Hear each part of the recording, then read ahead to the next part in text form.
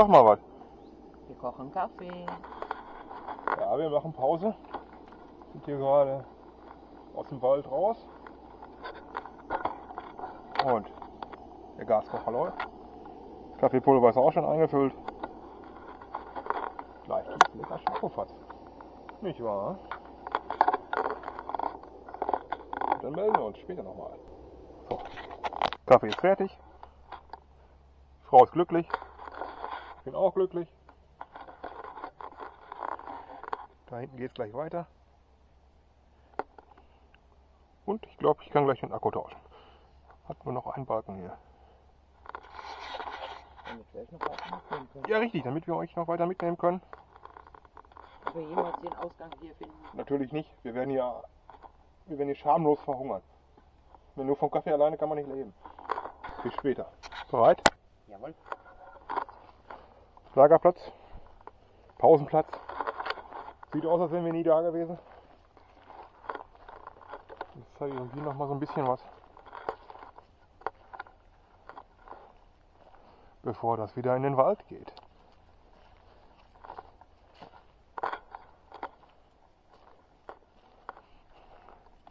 Das ist so merkwürdig, weißt du?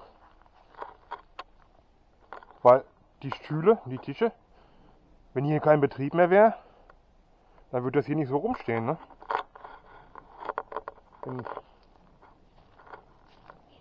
Ich glaube ja immer noch an das Ehrliche im Menschen, aber die Dinger, die wären wahrscheinlich weg, wenn die hier keinen Betrieb mehr hätten. Ist wahrscheinlich nur saisonbedingt, aber trotzdem, ne? Komisch, dass die hier so draußen rumstehen. Wer weiß, wer weiß. Nichts Genaues weiß man nicht, oder? Und da geht es jetzt weiter. Ja, der Sonne entgegen, das stimmt. Da hinten, da waren wir eben. Jetzt sind wir hier auf dem Hauptweg. Und hier ist richtig was los, ne? Völkerwanderung. Auf dem Stückchen haben wir jetzt schon mehr Leute gesehen als im ganzen Wald eben. Was sagen Sie dazu?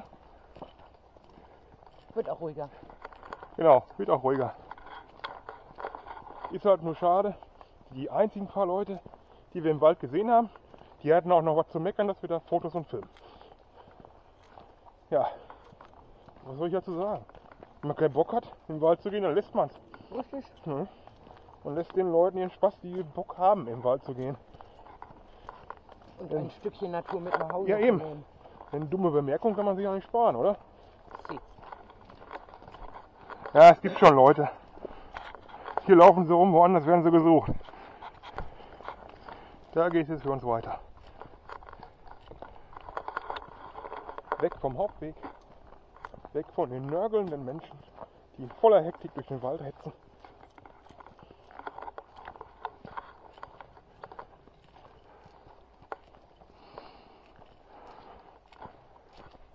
Und wenn wir Glück haben, kommt da gleich noch was Schönes. Lasst euch mal überraschen. Jetzt gucke ich gerade auf die Uhr. Da ist das schon 4:30. Heidewitzka. Und ich habe nur eine Taschenlampe dabei. Ich muss mir wieder angewöhnen, wieder meine Kopflampe mitzunehmen. Und zusätzlich noch eine zusätzliche Taschenlampe. Denn DarkAngel hat schon Angst, dass wir uns hier in hereinbrechender Dunkelheit nicht mehr durch den Wald hindurch forsten können. Ne? Ja, sie fürchtet sich im Dunkeln. Vor Wölfen, vor Grizzlybären, vor Gummibären. Ja. Ja, von Ninja Turtles. So schlimm wird es schon nicht werden. Was soll uns schon passieren? Richtig. Solange wir zu zweit sind. ist Ja alles eben, gut. solange wir zu zweit sind wir dann ja nicht mehr. Ich mache mich gleich auf den Rückweg. Bevor es dunkel wird. Klar.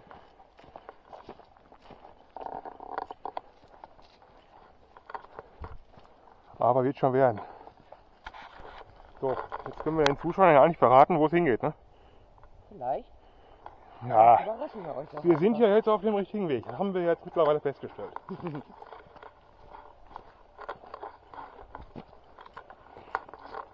Ist halt nur die Frage, ob schon genug Wasser da ist. Geregnet hat es ja genug, aber Ob das schon ausgereicht hat, das ist die andere Frage. Also, meine Frau und ich, wir sind genauso gespannt wie ihr.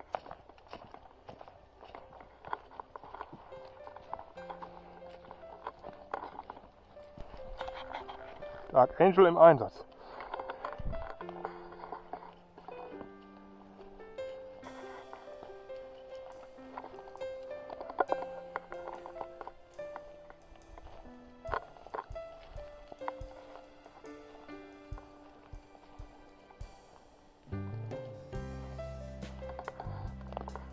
Ja, das sieht schön aus. Machst du Erinnerungsfotos? Ja. Cool. Ja, DarkAngel macht Erinnerungsfotos für ihren Instagram-Account.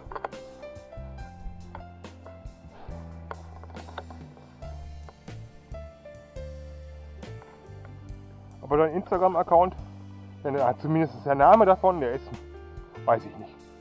Bisschen kompliziert, ne? DarkAngel unterstrich irgendwas.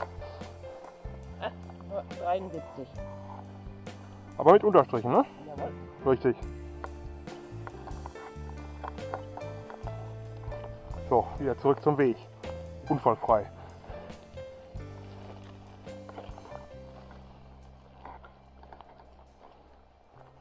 Und da geht's weiter. Jetzt sind wir hier wieder auf dem Weg unterwegs. Und was sagt meine Frau? Sie hätte Bock auf ein Schnitzel mit Pommes? Mit Pommes. Du bist verfressen. Ja. Stehst du? Ja. Lass da bloß nicht Gruß hören. Ja, und Steak. Ja. Hm? Mach du Gruß wieder neidisch. Falls er das Video jemals sehen wird. Wer sagt denn, dass es Schnitzel mit Pommes gibt? Vielleicht esse ich auch nur Salat heute Abend. Was, du willst Blumen essen? Ja. Salat? Ja. Wer isst denn sowas? Hm? Salat schmeckt übrigens am besten, wenn man das kurz vorm Servieren durch ein Steak oder eine Schweinshaxe ersetzt. Da sagst du was, Schweinshaxe wäre auch okay. Ja. Jetzt habe ich was gesagt. Jetzt habe ich was angerichtet. Wir haben Oktober, ne? Ja, ja, Oktober, ne? Naja, werden wir schon sehen, was wir nachher essen kriegen. Knoten in der Zunge. Du machst mich ganz durcheinander. Ja, Ich kann schon nicht mehr richtig sprechen. Bist du auch hungrig? Ja, ich bin hungrig. Ich bin immer hungrig. Ich würde fast behaupten, wir sind gleich da. Oder bald da. Da, wo wir hinwollen. Ich habe es zumindest schon rauschen gehört.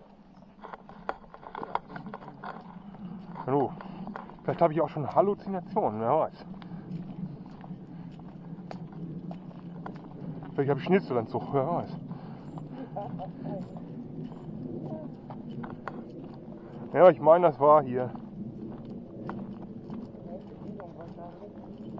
Ja, die nächste Biegung müsste das sein. Da ging ja noch so ein kleiner Weg ab. Und die Zuschauer wissen gar nicht, wovon wir reden. Macht ja nichts, vielleicht können Sie sehen. Ja, wir reden in wie heißt das? In verschworenen Zungen, ne? In Rätseln. In Rätseln. In Kreuzworträtseln. In Sudoku. Ja, auch. Nee, aber ich meine, es rauscht. Hört ihr das auch? Ich weiß nicht, ob man das auf der Kamera gut hören kann. Aber ich glaube. Klingt gut. Es klingt gut, ja. Es klingt vernünftig. Jetzt haben wir hier was total Spektakuläres angekündigt und nachher ist gar nichts. Die Zuschauer, die meinen nachher, wundern, was das hier ist.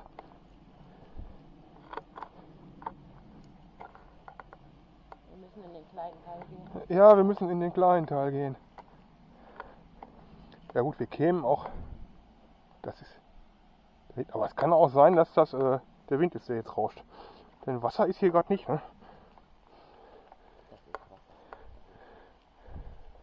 Das kann natürlich sein. Aber ich meine, da hinten mussten wir hoch. Ja. Beziehungsweise den Weg da entlang, um da hinzukommen. Ob es da was Schönes zu sehen gibt, seht ihr gleich. So. Schön vorsichtig, sonst liege ich gleich im Wasser. Ich gehe wie der erste Mensch. Wie so eine Geisha. In ganz kleinen Schritten. Aber ich bin unten. Alle Knochen sind noch heile. Noch. Ich bin nicht nass geworden. Noch nicht.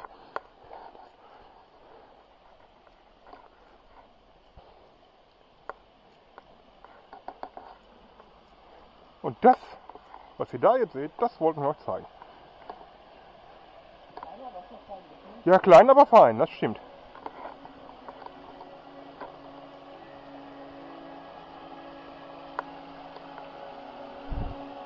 Das ist schön.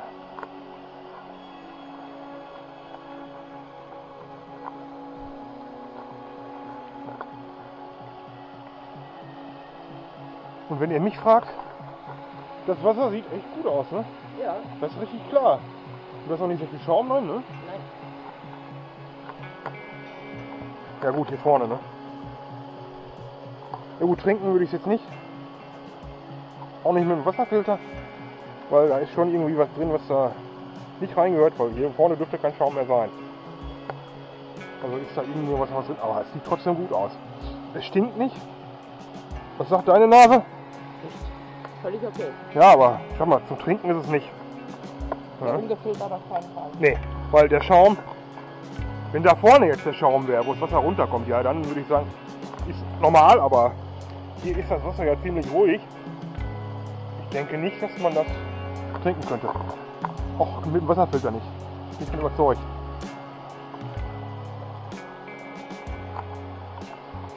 Schön ist es allemal. Aber bis später. Wir gehen jetzt wieder zurück von diesem kleinen Wasserfall. Da würde ich jetzt nicht runtergehen. Nicht ohne zusätzlich Stöcke, Trekkingstöcke. Aber hier müsste das doch gehen, oder? Ja, hier so durch den Graben. Ja, müssen wir nur unter dem Baum her. Das ist natürlich super. Warte mal, du kannst dich ja da unten herzwängen. Ich kann ja da drunter durchlaufen. Ja, du kannst da runter, ich nicht. Ja. Dann noch meinen riesen Rucksack dabei. Boah, was gemein. Fiese Möb. Das habe ich in Windel gemacht und keiner hat es gesehen. Doch, ich habe dich aufgenommen. Da war so ein bisschen was so in der Kamera drin zu sehen. Ja, hier können wir jetzt sicher runter, ne? Ja. Und das sind ja schon fast Stufen. Ja, ich laufe vorsichtig. Muss ich auch. Auch wenn das natürliche Stufen waren. Doch, muss man aufpassen. Das wird jetzt interessant. Das ist echt steil, ne? So. Ich komme hier nicht hoch. Kommst du hier hoch? Ja, wir versuchen das mal. Kamera aus und dann volle Konzentration. Wenn ich liege, machen wir Bilder. Richtig. Geschafft.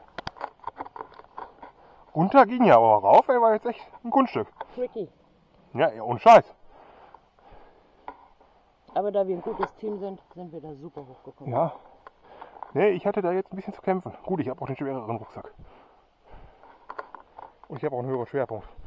Von daher. Da ich vom Dorf bin und wie eine kleine Geißbock, Ja. bin ich da hochgekommen.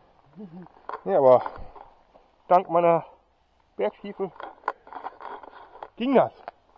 So gerade eben noch. Hätte ich aber nicht gedacht, ne, dass ich mal im Flachland Bergstiefel brauche. Ja, über diese Brücke musst du gehen.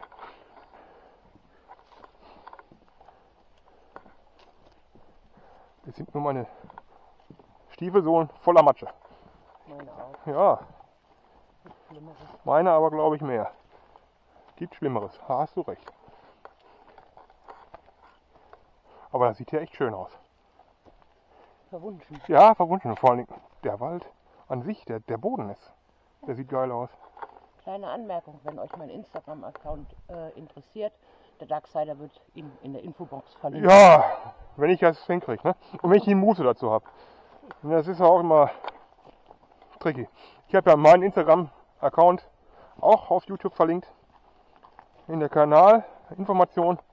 Hat lange genug gedauert, bis ich da mal Bock drauf hatte.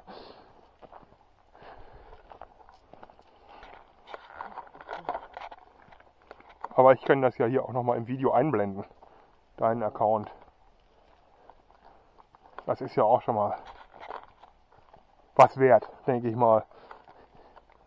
Ja, aber das sieht doch wirklich schön aus. Herrlich.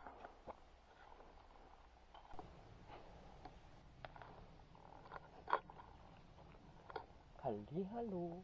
Ja, ja, wir sitzen. Setz dich, Schlag, sollst wohl müde sein.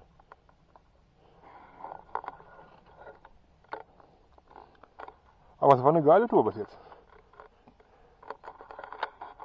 Und ich kann sagen, hier ist heute nicht so viel stechendes Fliegezeug rum. Gefleucht und gekreucht. Wie beim letzten Mal. Was sagst du dazu? Finde ich sehr gut. Das letzte Genau. Mal sah ich aus wie ein Flohzirkel. Das stimmt. Siehst du auch immer. Und zerstochen sahst du auch noch aus. Ich bin gemein zu dir, ne? Ja. Ja. Die neuen Abonnenten, die denken auch, ey, wir haben uns nicht lieb. Haben wir aber doch. Denn was sich liebt, das leckt, er neckt sich.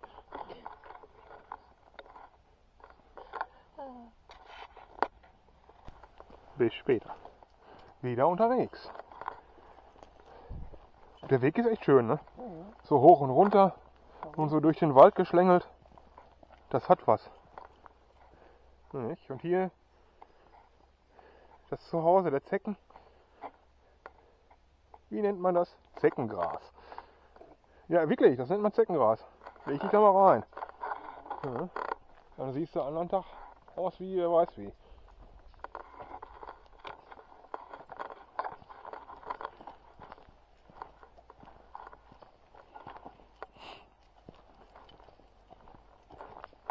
Und DarkAngel hat noch nicht einmal geflucht.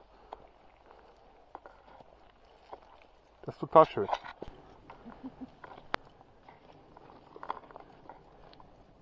(1973). Das Geburtsjahr von DarkAngel. Das müssen wir doch mal festhalten. Ist zwar nicht nett und auch nicht schön, einfach was im Baum zu kratzen. Aber es ist ja nun schon mal da. Kann man jetzt nicht mehr rückgängig machen. Jetzt wissen die Zuschauer, wie alt du bist. Ich habe in meinem Alter keine Probleme. Richtig. Ich auch nicht.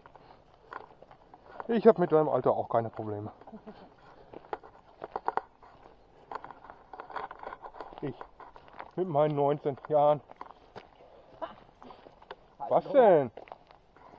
Ja stimmt, ich bin ja erst 18. Glaubt mir eh keiner.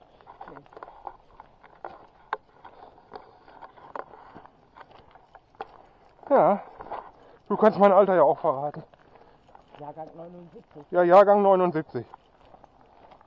Ja, ich bin ein alter Knochen. Diese Bank muss äußerst bequem sein.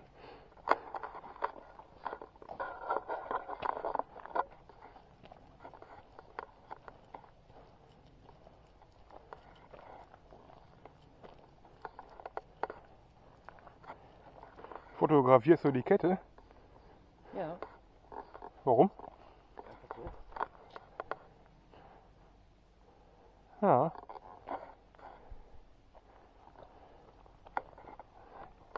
Hast du wohl recht. Hast du wohl recht, ja?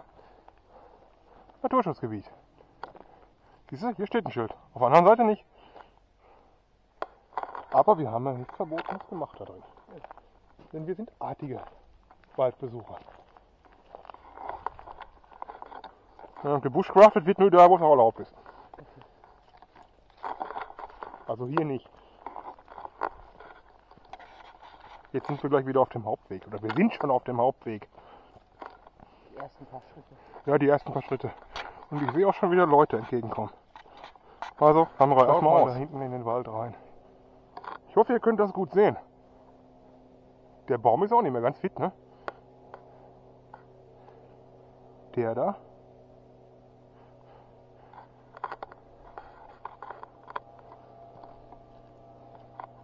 Ja. Der ist heftig abgebrochen. Heftig gewaltig.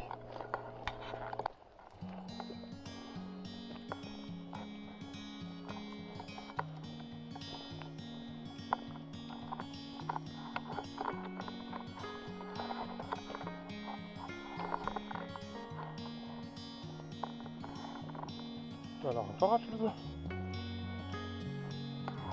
Den wohl jemand verloren.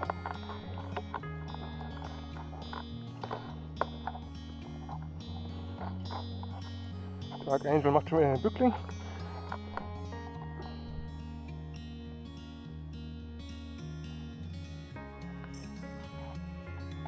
In der Ferne ist schon die Abendmesse zu hören. Nicht schlecht. Chico Charlie. Da geht's weiter. Jetzt fahren wir gute 4 Stunden. 4 Stunden sind wir schon unterwegs. Ne? Ja. Ja, fast 4 Stunden. Fast. Und so langsam fängt es hier an zu nölen. Wo ist unser Auto? Ganz wahr. Du hast eben gesagt, wir sind heute Abend beide platt. Ja. Stimmt gar nicht. Du bist platt. Ich könnte noch so eine Runde machen. Kein Problem mit.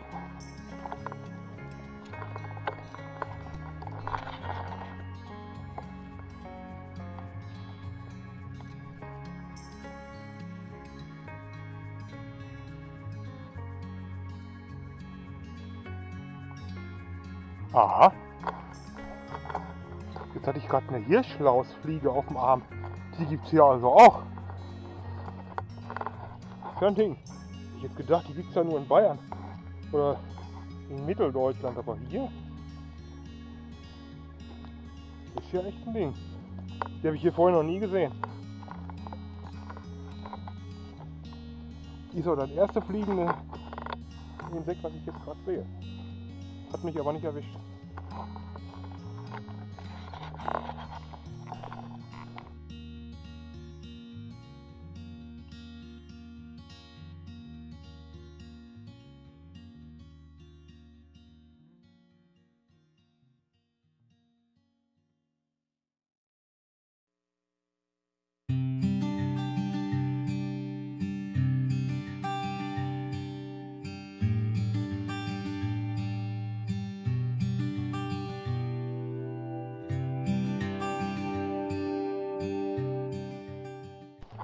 So, jetzt sind wir schon auf dem Rückweg. Was sagst du dazu? Finde ich völlig okay, war auch eine schöne Tour. War es auch. Eine lange Tour vor allem.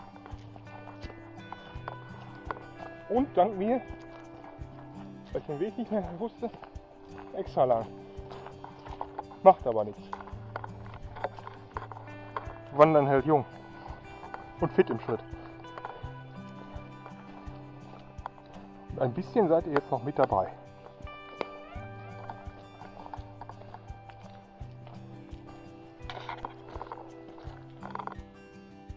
Pilze en masse.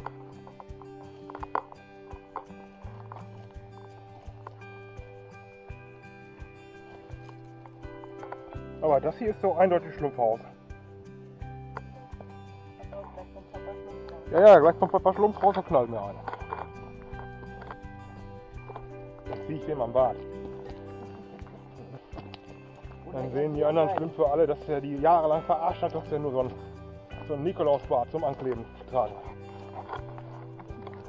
Dann verliert er nämlich seinen Status als Papa. Die nächsten Pilze. Da darf ich nicht so lange drauf halten. Sonst sperrt YouTube das Video. Das sieht nämlich aus, als wenn da... Naja, sieht aus wie Nippel. Ne? Das sind die berühmten Nippelpilze. Die gibt es nur in meiner Gegend.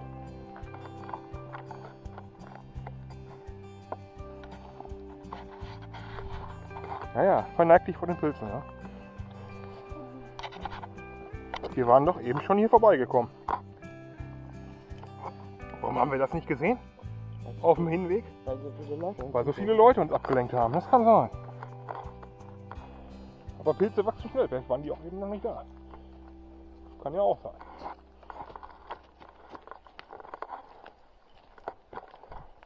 Aber so schnell wachsen Pilze dann auch wieder nicht, ne? Nein.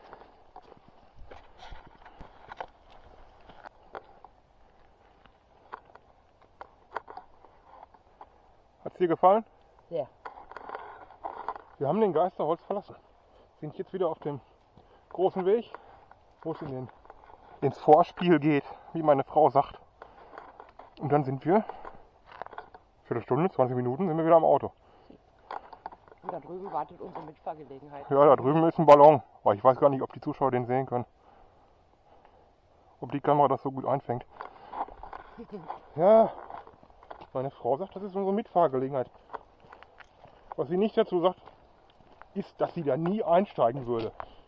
Richtig. Da hat sie viel zu viel Schiss in der Buchse für. Ja. Aber träumen darf man ja mal.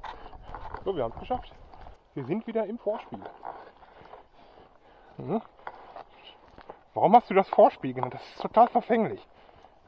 Ich sehe gerade, uns fällt nicht ein. Naja. Ja, das ist, eigentlich ist das hier.